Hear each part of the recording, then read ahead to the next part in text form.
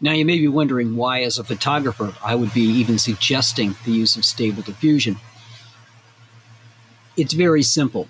As a boudoir photographer, we know that we have problems getting ads on a lot of media. And that's because they don't like the revealing outfits in a boudoir shot. In addition, if we want to put posing guides up, we either have to have a large portfolio of all the poses we want and get the permission from each of those people to put them up. Or we can use something like Stable Diffusion to generate things that are more palatable to the marketing sensors. And we can also do something with it to come up with a posing guide. So let's take a quick look here, and I'm going to walk you through some important things that you need to do with this and what we can get for output. So here are the extensions that I've got. It's good to hit check for updates every so often and make sure you hit apply and restart the UI so that you get the latest of all of the pieces that you want. But I'm going to take you to a very important piece of the settings. So under saving images and grids, make sure that you always save all generated images. Now, the reason we're going to do that is we're going to make sure that in case this thing breaks, in case it fails, we're still going to have images. So if you're running 5 or 10 or 15 images, you'll at least get some of the images if something breaks. Now, it's very rare for this to happen with the installation that I've got here, but just in case. The other thing you want is you want to go down here and say save text information about generation parameter. Oh, not that one. Text file. Next one down. Create a text file next to every image with generation parameters. And we're going to get into that, why that's important in a minute. But you'll notice I use Dreamlike Photoreal 2.0 as my diffusion checkpoint. We're going to come over here to text to image, and this is where you put your prompts in. Now I'm going to open up one of the prompts that I used before to show you what that looks like. So here's what happens. This piece here is your first prompt. Okay. So I want a woman, full body portrait, photorealistic, best quality, wearing a swimsuit. Again, swimsuits are acceptable for marketing purposes on things like Facebook, but having lingerie is not. I want long brunette hair, extremely detailed eyes and face, f1.2, proportional. I wanted a bodybuilder format, so I wanted a muscular woman. The parentheses around it means this gets most important. Typically, they start at the beginning and work their way down. But by adding this double parenthesis, it'll add importance to it. Now, the next thing is the negative prompt.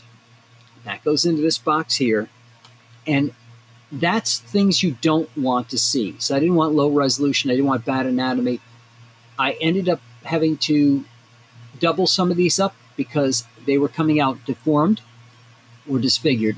I was adding text and I was getting extra limbs. So I ended up, and again, you're going to play with this and it's going to be kind of a trial thing, but you're going to go through and put in your prompt as to what you don't want. Now, it also tells you a lot of the other stuff that you did in the configuration.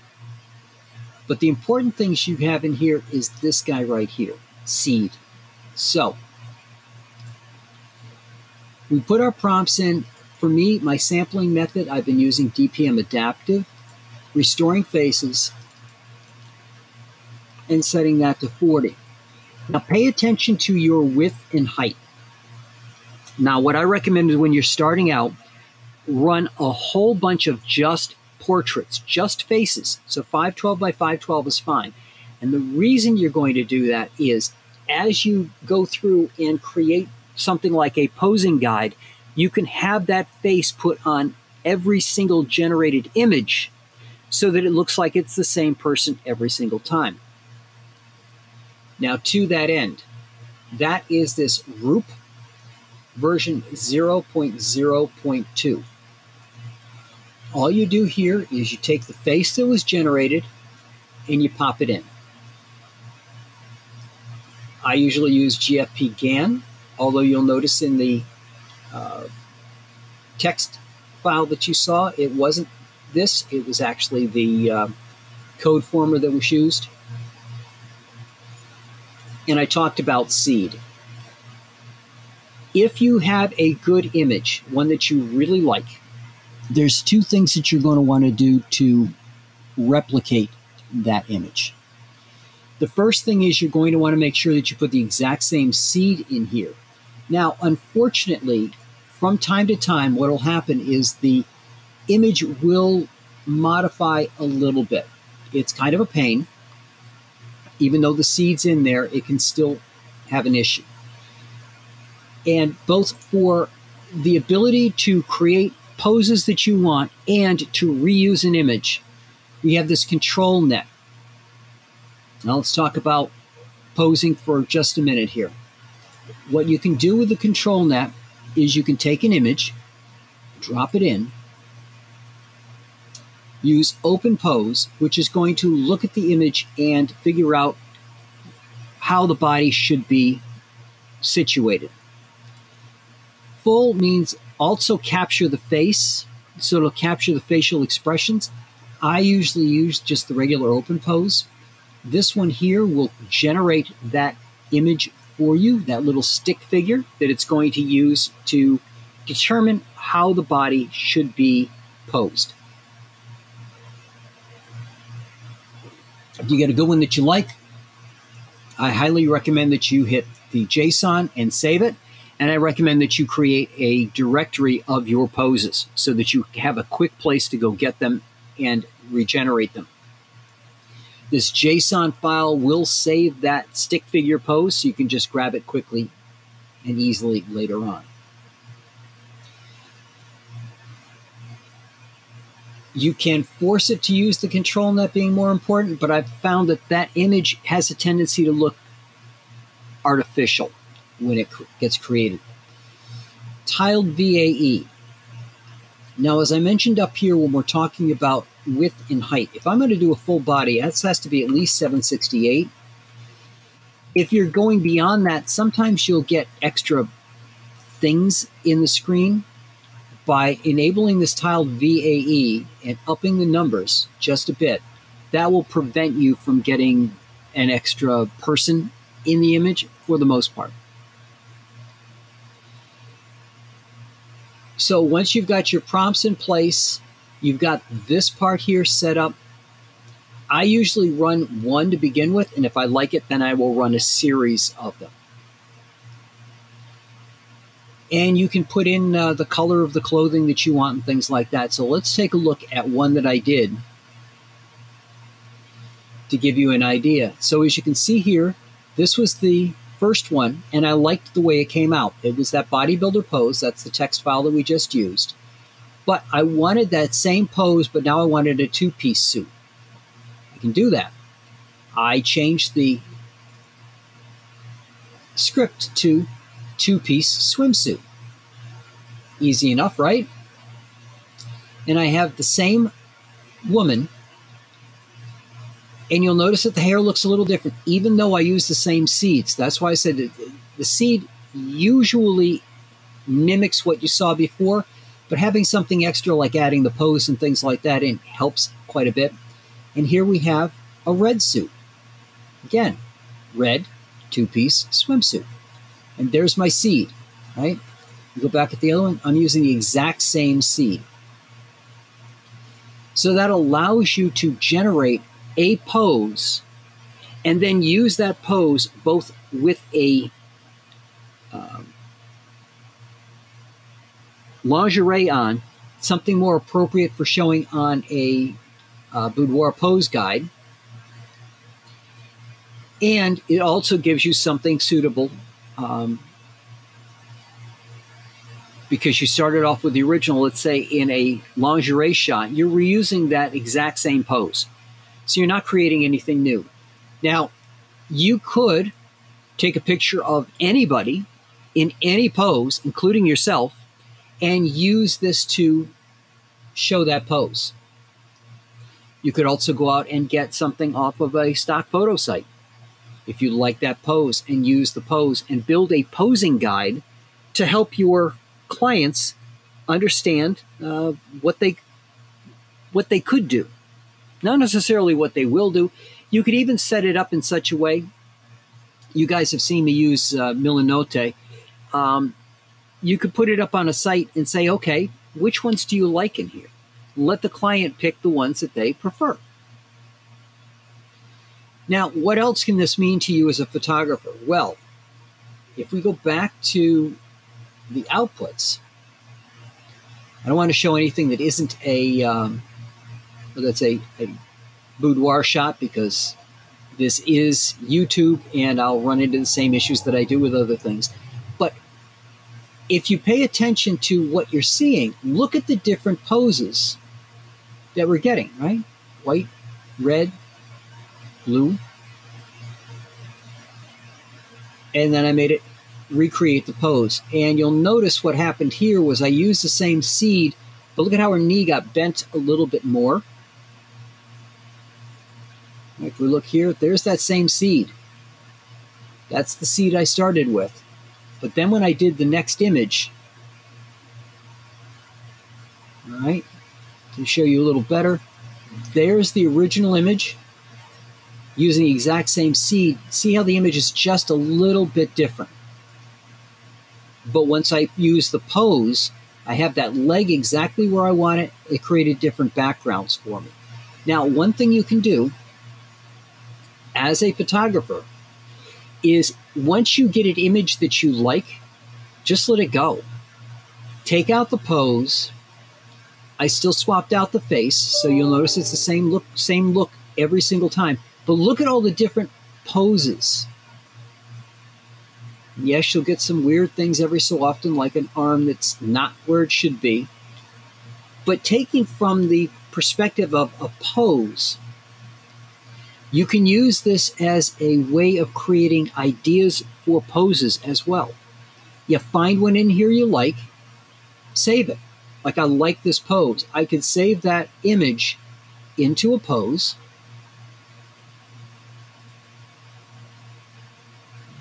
That's doesn't always work that you get the two. You don't get the two in there. Let me find that pose. All right, there it is. Come down here and clear this off. It's as simple as taking that image, dragging it in, using open pose to then generate the new image. And then when I come up here and hit generate, I will get one posed similarly to that. And I say similarly because I didn't say control net is more important or the prompt is more important. I said balance it out. So as a professional photographer, I can create a pose guide that I can use as something to give to a client that has lingerie in it, so it looks like the way they're going to look the day of the shoot. I can also use the images that I like out of there, take a select few, and use those by making it into a swimsuit configuration, right? Change that lingerie into a swimsuit, because the swimsuit will be much more appealing to the Facebook and other marketing algorithms, in theory. I'll get back to that in a second, because it's not showing the same thing that the lingerie would show.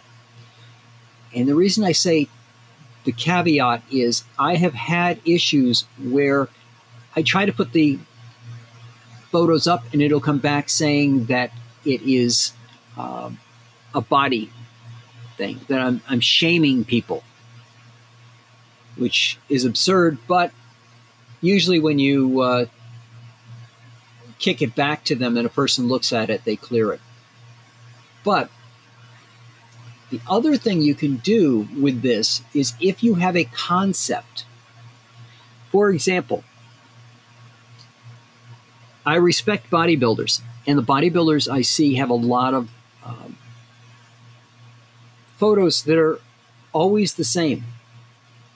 What if that bodybuilder did a boudoir shot? So you take all that muscle, and again, these haven't been retouched. This is the original image, so there would be retouching that I would do on this image to bolster those muscles and bring that three-dimensional back. But you get the image done, and now you can show a bodybuilder how they would look in lingerie. Now, I'm not suggesting that you take people's pictures and modify them or use somebody's face. You'll notice the way I started this, I generated a bunch of faces so that I could get a face or two or 10 that I liked that I could use for this purpose. I didn't want to just go out and use somebody's face without permission. So I used a generated face instead. But again, doing proof of concepts, getting these things set up so that they're posed the way you want them to be, changing around the outfits and things like that are all things that you can do using Stable Diffusion as a professional photographer. Now, remember, you're not selling this as what you do. You're selling this as ideas for the client. So using this, make sure that you're very clear as to the purpose and that it's created. Because you don't want somebody to think that you're selling this stuff as your photography, because you're really just saying, hey, this is what we're proposing for an image. You could even look at it from a perspective of hair. Do you have a particular piece of hair that you liked that it generated?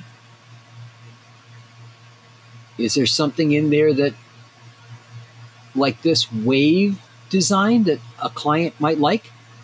And again, if you've got a bunch of these that are generated and your client says, hey, I would like to have wavy hair, you could pull these up. So I work with a hair and makeup artist. Having something like this where the client comes back and goes, I really like this hair, well, then I can pass that on to the hair and makeup artist as an example as to what the client's looking for. So that's what I got for you this week. Again, on Thursday, I'll have another video where we talk about this from the client's perspective and what this means for a client. Again, when we do it, and we're not doing it for showing things off like poses and things, we have to make sure that we have all the appropriate permissions from the client to use their images. So taking that a step further, if you have a client who wishes to have the stuff shown, but wants to instead, you want to use it for marketing and you can't use it because of the outfit, another thing you can do in Stable Diffusion